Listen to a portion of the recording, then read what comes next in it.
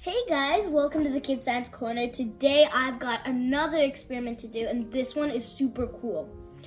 We have two magnets here, and normally you can see the magnet. You can't see the magnetic field when it's just plain. But today, something super cool is gonna happen. We're gonna see the actual magnetic field of the magnets. So let's get started. What you'll need for these are a magnet, two papers, some iron filling, and a horseshoe magnet. First, we're gonna do the north and south magnet. So what you're gonna do is you're gonna put some iron filling on the paper. That.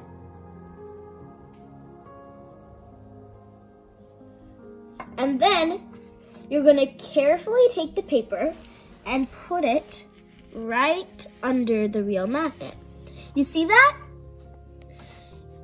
Let me just...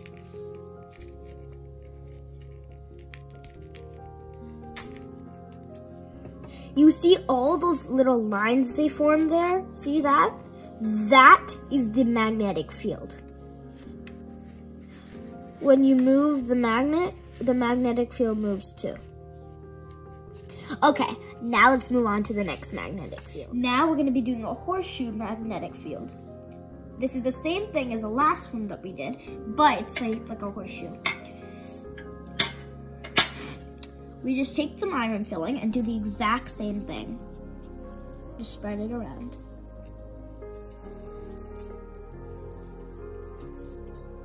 That's enough.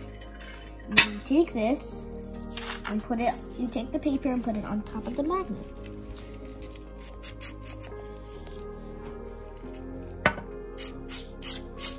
And you see those lines, like I said earlier, that is the actual magnetic field.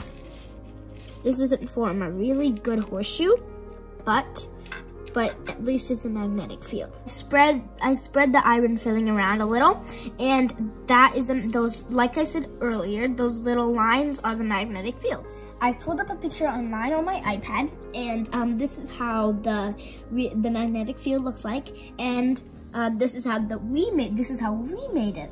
And see, these two are exactly the same. So yeah, they're exactly the same. We just put that carefully away. I hope you had so much fun seeing these magnetic fields. I had fun, and I hope you do too.